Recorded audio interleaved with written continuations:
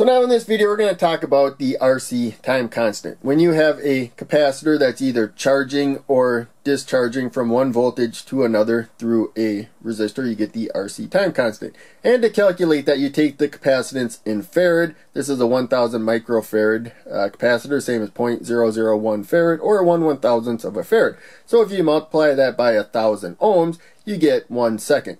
The 100 microfarad is 0.0001 farad, or 10,000ths of a farad. So you need to multiply that by 10,000 ohms to get 1 second. You keep adjusting these values until you get the time that you want for the most part. But in case, a time constant, if you're changing from one voltage to another, the one time constant will get you about 63% of the way. To make it easier, we're going to round it off to about 2/3 right there. And so the next time constant that you got, you're going to get about 63% of what's left, and ultimately after about 5 of them, you're going to get from the original starting voltage to basically your final voltage. You don't really count the little bit of trickling that goes on afterwards.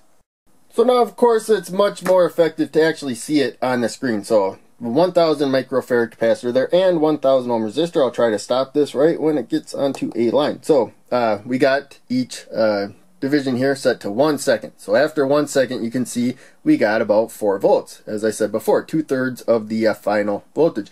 And then a little more than 1 volt for the next one, and so on. After about 5 of them, we consider it fully charged. So in any case, that's 1000 ohm resistor with the 1000 microfarad capacitor there. So now we're going to swap that out with the 100 microfarad capacitor, and I have to discharge it. It looks like it was already charged, and so I'm going to instantly discharge it, release it, and there you can see how fast it went. So about 1/10 of a second for one time constant, which is maybe you'd use that in a circuit, but not very good for a demonstration circuit where we're trying to look at the curve in real time. Fortunately, the resistor lead was bent.